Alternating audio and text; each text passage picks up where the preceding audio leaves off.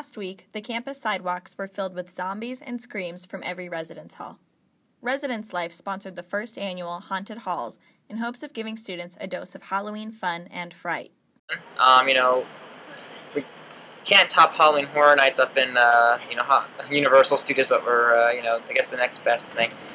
Just kind of fun, getting the spirit of Halloween. Every residence hall decorated their lobby in the spirit of competition. Freiburger seemed to be the talk of campus with their asylum theme. So right now you guys are in Freiburger, and our team is Insane Asylum. Yeah, it was kind of really scary. It was scary. The festival continued at the Halloween Ball, hosted by the night's activities team. The ball took place on the center lawn between Trinity and E.M. Lynn residence halls.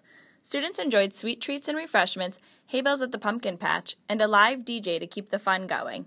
The event proved to be a good time for all that participated. I think they did a really good job doing that. I mean, I thought it was going to be like sort of, just kind of cheesy, but no, they did good. They did really well at that. It was funny how the people inside, how they acted, trying to make it as scary as possible. I just tried to be aware of my surroundings, but other than that, it was pretty fun. Surprisingly, it was really scary, and I think it was even more scary because we know who those people are. We can't see them, so they can touch us. So that most haunted houses, they can't touch you. Students hope to enjoy this evening of fun and fright for years to come. This is Casey Mann reporting for iPulse.